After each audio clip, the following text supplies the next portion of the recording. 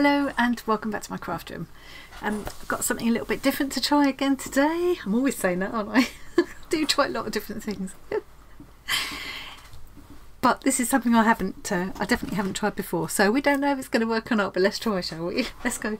Enough dithering, let's go straight to the desk. I've been having a Scaller box for several years now, 4 or 5 years now. And I've ended up with a lot of these A5 size pads which tend to go in there. Not always, but it's usually A4 paper pads because of the size of the box. I don't work too well on in a small size, so quite often I will cut them up and join them together and do all sorts of things to give me more scope to work on. And don't get me wrong, it's lovely to have them because you get to try all these different types of papers. You can swatch your supplies on them and find what kinds of papers you like. And quite often I've gone out and loved the paper so much that I've gone out and bought bigger pads. But I end up not working in these again, and I have a couple of drawers full of these. So the first inspiration for this little project I'm going to try today was these. Find a way to make these more usable for me. The January Scaller box, we got this as our sketch pad. It's a concertina sketch pad. I love it. You've got all these different surfaces to work on. It's double thickness all the way through and it's quite sturdy paper, so yeah, you've got all those different surfaces to work on. Loved it. And my friend Gabby actually gave me a bigger version of this. I think it's sea white. A bigger version of this, an A4 size, which I'm also thoroughly enjoying working on. Doing my badass art journal in there. So I thought, I wonder if I could make better use of these smaller size papers by turning them into my own concertina sketchbooks. Another part of what inspired this project is that I had this gorgeous wrapping paper that I got on a birthday present. Thank you very much, Claire. And it's lovely. It's really nice and soft feeling and strong, and really pretty. And I thought, well, I'm not going to even use that to wrap up a present. I'm going to try and use that to cover a little sketchbook or something with. I've also got all of these nice sturdy backs, really tough grey board. These I have on the back that I can use for the backs of my sketchbook. And I've got this. Now this was a present for my lovely sister Mandy. Thank you, Mandy. It was a set of 6 coasters and they've all got these koi carp on. It's 2 pairs out of 3 pairs, so 3 kind of pairs of matching designs. And this lovely paperweight which has taken up permanent residence on my desk because it's beautiful and I just love the feel of it. I just love to feel it. Yeah, it's a bit like, I don't know about anybody else, but do you ever get that urge to lick glass because it's so smooth? Well, it's like that, but obviously it's not really a good idea to lick glass. It's not very hygienic and it makes you look crazy, but you know, but this, yeah, love it. So, but I already have the coasters, although they're gorgeous. I already have a couple of sets of coasters, so I could make space for them, but I don't really need them. So I'm thinking it might be better to make something with them where I would kind of enjoy this lovely design. So I thought, aha, they could be that each pair could be the front and back cover of a little square concertina sketchbook. And that would be perfect for doing little Zentangle tangles in. Because another thing I've been wanting to pick up again, that I haven't done for ages, is Zentangle. And working in square tiles is the classic, isn't it, with Zentangle? So, I mean, and potentially I could make 3 up. I might not have enough paper even to do them all now, but I could save them and do more later. So that's my plan, and these are just a few. I have a couple drawers full of these ends of A4 pads. Sometimes, like last time, I finished up the whole pad and I got it all up and made it into something and I used it all up, but not always. So what I'm thinking I'm going to do is I'm going to pick out the sort of heavier weight paper. So that's acrylic, that's watercolour paper, that's watercolour paper. So they're heavier weight and they've got a little bit of texture to them. And they'll be for making this bigger concertina book. I've also pulled out this gorgeous handmade kind of textured paper with a gold fleck in it, which coordinates really well, and that'll be nice for the kind of inside covers. That makes sense. So I've got that. Oh, so that's mine. I'll make them into a little sketchbook. And then I've got the smoother. This is very smooth. White card. 250 GSM uncoated paper, cartridge paper. Not quite so smooth, but still relatively smooth, and that's quite smooth. I wonder whether to just stick with the ones that are all very white. These are very white, aren't they? Yeah, keep that one aside. I love this. This is one that I did go out and buy more of. It's just really nice for doing graphite. I really enjoyed doing graphite drawings on that one. Right. So I've got these to make the Zentangle ones with, because they're smooth, and I like to work on smooth white card or paper for Zentangle. Yep, so that would be perfect. I think I'm going to do the big one first. And the only other things I've got handy, I've got my old manky old guillotine. Obviously you could do it without that if you wanted to. Let's put those out of the way, I won't need those just yet. I've got my paper folder to press my paper down with. And I've got some normal double-sided tape and extra strong double-sided tape and some tacky glue. At the moment I think that's all I'm going to need. Oh, and long and short scissors. Don't know I'm going to need that, but they're handy there. And a pencil and a ruler, just in case. Got one of these T-squares, they can be quite handy to get the line straight. Okay, shove all that other stuff out of the way. So shovel. And I'm going to start by taking all of these papers out of the pads. Okay, so I'm going to take these out of the pads to start with. Maybe I should do it all in this lighter weight one. There's probably enough of it. Whoop. And I'm going to double it up anyway. Yeah. Okay, let's put the heavier ones aside just for a minute. And now I'm just going to fold each one just in half. Keep it simple.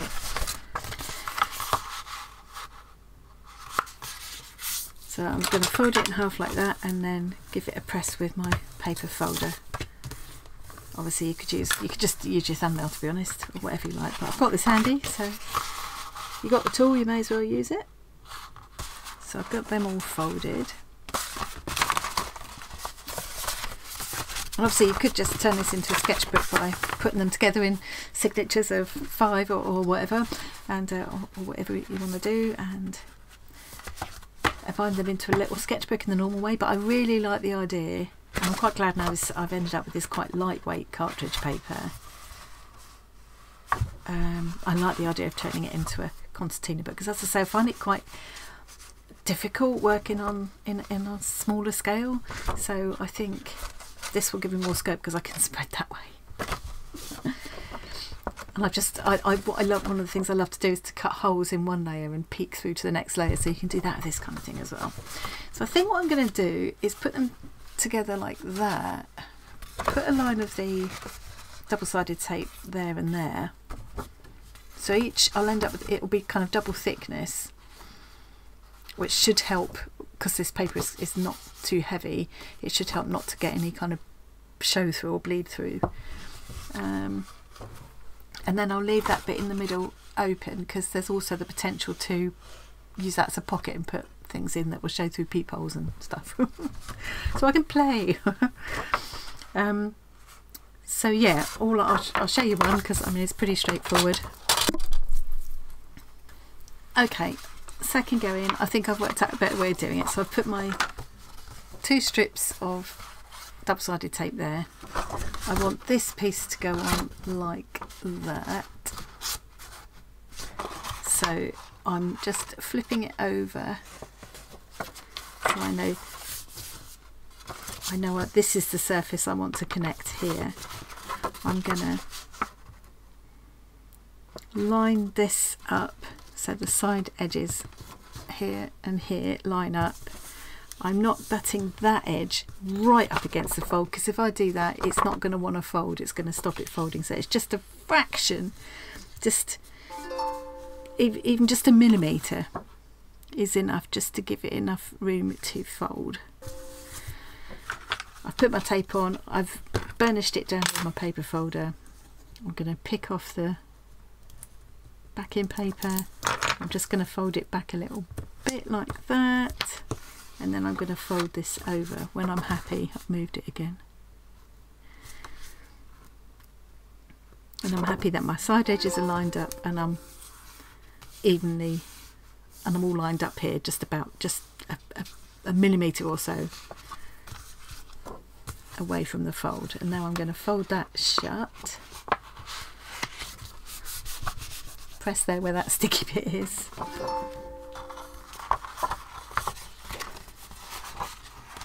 And now I can just pull away that other little end of the backing tape. Oops, last bit tore off. Last little bit tore off. Okay. And then I could press that down.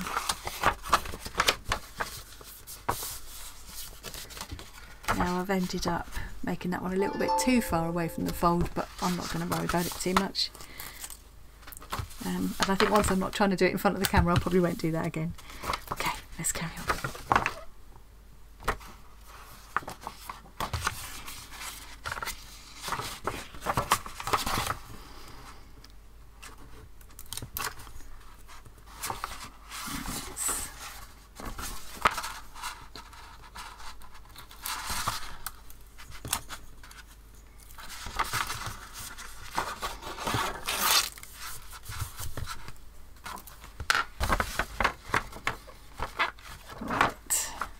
Next one, I want to go like that.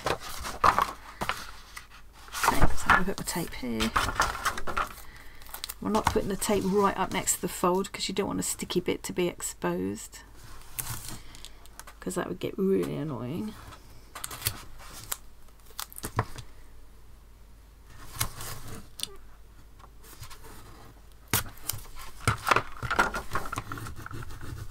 Just really hoping this is going to be a way of me making use of these little pads of paper, because they're always nice quality paper.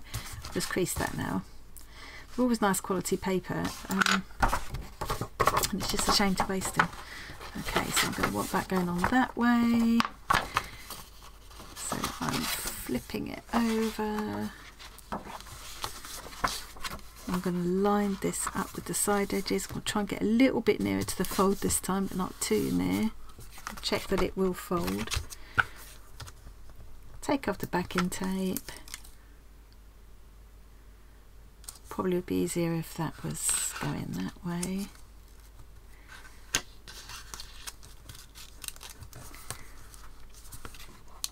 A bit nearer.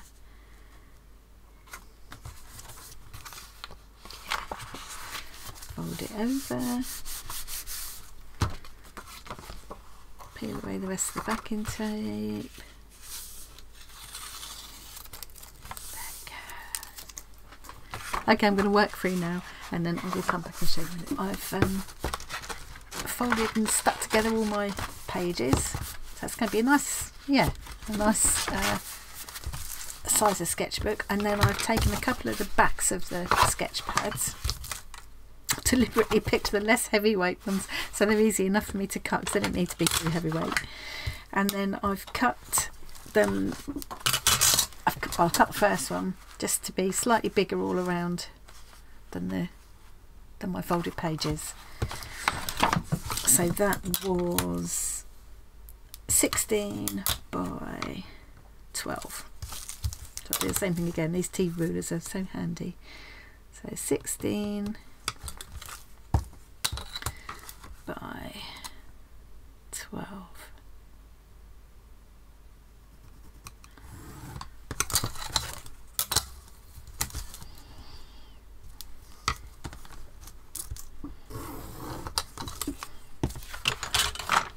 And because I picked the slightly lighter weight, I can just cut it with these scissors. I like using these long straight scissors. I think they're meant for wallpaper. When you wanted to cut a long straight line in cardboard or paper, the longer the scissors, the easier it is. There we go. Keep them in case I want them in a minute. They should both be the same. Yes. And I fished this out of one of my Bazaar scrap packs, because I'm going to use this for the closure. So lovely, this paper. It feels soft, almost fabricy.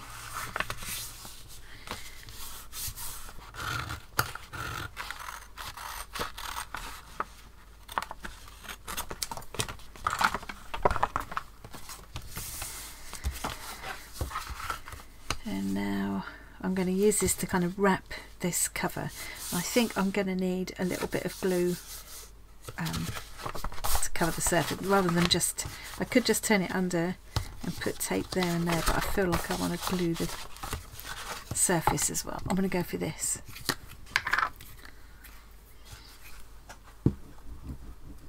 It's quite nice because it it looks blue when it goes on, but it dries clear, so if any you know, it's not going to show. So I'm just going to sort of roughly centre that on the decorative paper, give it a good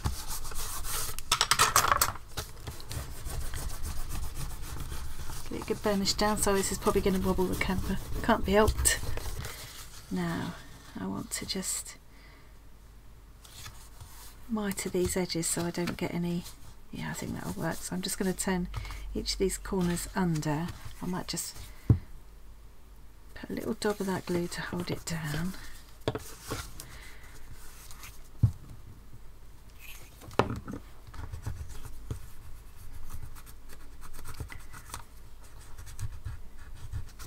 I'm just using my little paper folder just to burnish everything down and work into those corners like that, just to end up making sure everything's properly stuck, and I'm going to get a nice neat finish on it.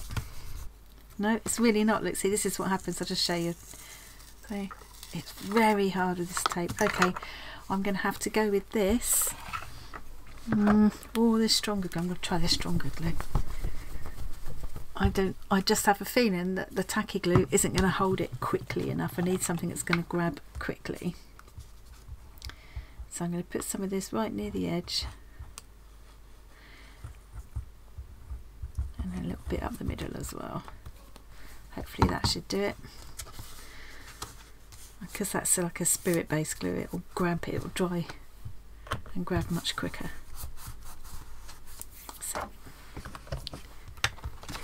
So it does give quite a neat finish, and then the next one will go down like that. So I can work my way around and do that, and then I'll come back to you. I have finished covering both my covers. I need to make sure I remember when I come to put them on to get them both the right way up, because there is a right way up to this paper.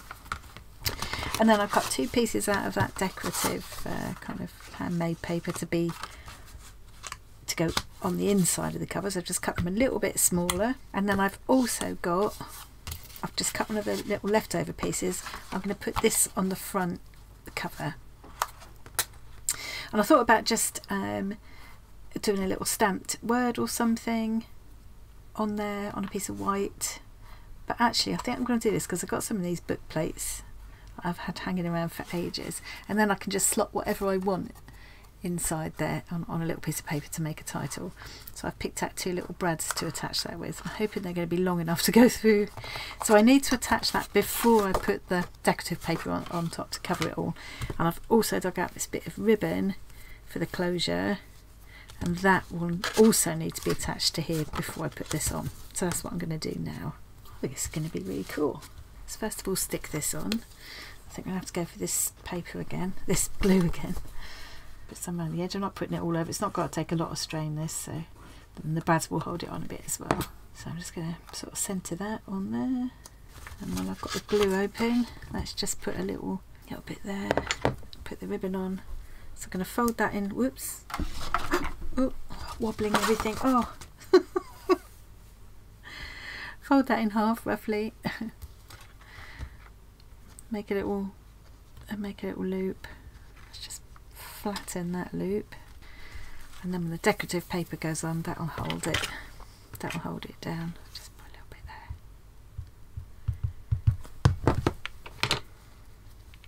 So now I need to think about where I want that to go, and I need my pokey tool.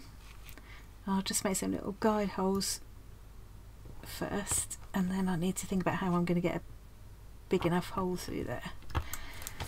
I might need to get the old crocodile out, but we'll see. Okay. So I've got my little guide holes, but obviously they're not big enough. I'm going to go for this slightly bigger one. And just to enlarge the hole, so that's nice big hole now, plenty big enough. Might even be too big. Right, so now I can put that on there, put the little brads through.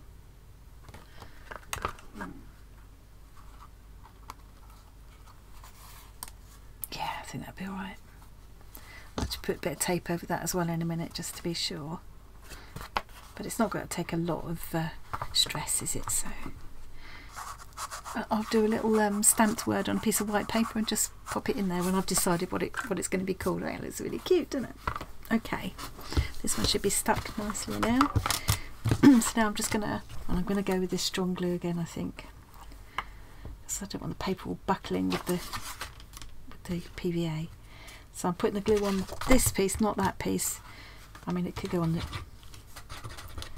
the middle of that one, but if I go around the edge of this piece, there's a danger I might end up with my glue showing. So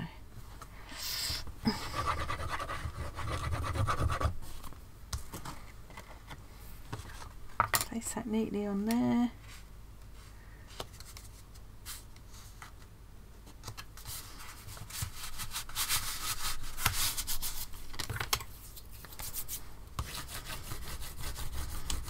Lovely. Might cut a little snippet of white to go in there just to show what it will look like. Done.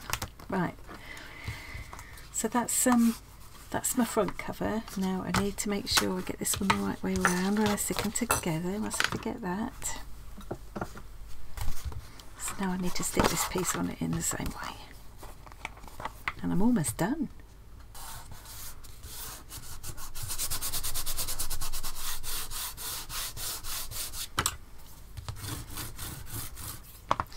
That's my back cover all ready to go, and once that's fully dried, that should be nice and secure there where the ribbon is. So now I just need to add this. So again, because this is the smaller piece, that I'm going to put my glue on here, so I don't want it to end up showing. Let's go around the edges.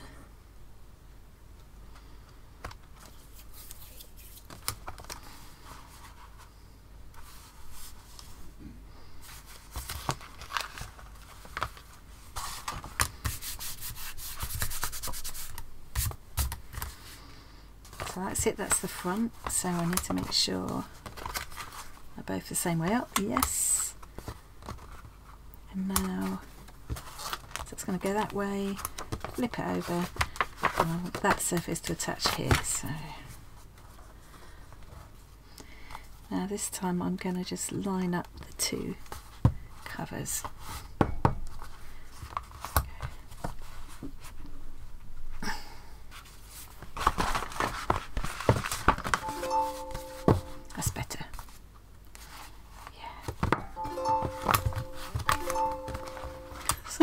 Getting a lot of notifications. Got a little harp orchestra going on in the background. That's better. There we go.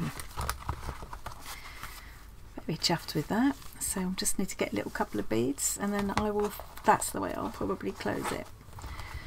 But you know, say for example, say I ended up doing a bit of kind of collage in here and it got a little bit fat, I've got plenty of room for expansion there, and it will look really nice to display like that as well. Really happy with that.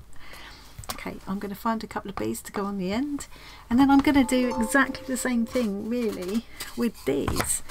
I'm just going to be cutting the paper smaller. I might use something like a Sharpie or something on the edges just to colour those so they don't look like cork, just colour them black. I think they'll look better. And the inside will all be black and white Zentangle, so I think that'll work well. Yeah, I like the idea because they call them tiles as Zentangle, the kind of squares you start off in. I just really like, yeah, I think this is going to be a lovely way to use these.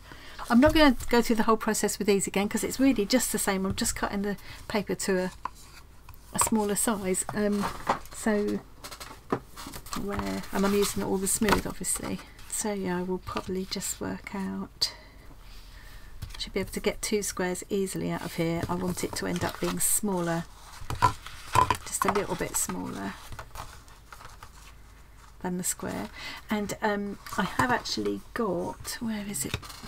I've got a corner puncher Yeah, so I might use that to round the corners to echo what's on there. What I've done with these is I've measured my little coaster. It's 10 centimetres. I've decided to allow about ½ centimetre all around, so my square needs to be 9.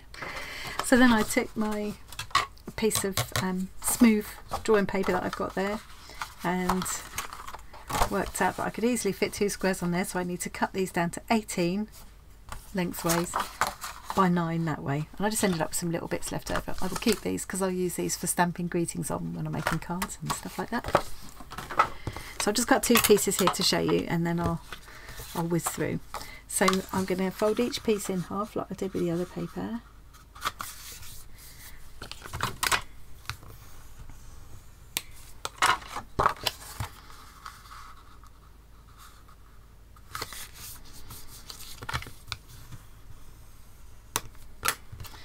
And then I will tape them together like I did before.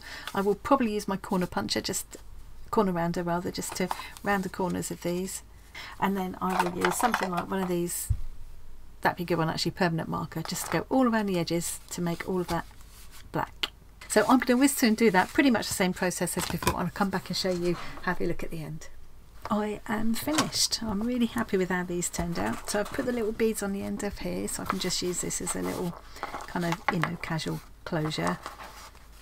If it gets really fat, I can tie it like this instead. You know, I've got a bit of flexibility there. I can decide what I'm going to call it later on, and I've got all those pages of lovely paper to play with. Thrilled to bits with that. Okay, so that's that, and then this is my one that's going to be for the Zentangle. Now I went a bit crooked with some of these, you can see if you look closely, but I'm not going to give myself any grief over that. I think that's fine. I like that. Again, I can use both. Whoops! I can use both sides, so I can do an awful lot of Zentangle on here before I run out of space, and then I can make another one. I love that. I really like it, and I could keep it in a little box, couldn't I? Look at that, fits perfectly. So yeah, really chuffed. It's so nice when a project turns out how you hoped it would. So that's all from me for today. I hope you enjoyed that little idea. Thank you very much for joining me today, and I will see you again really soon.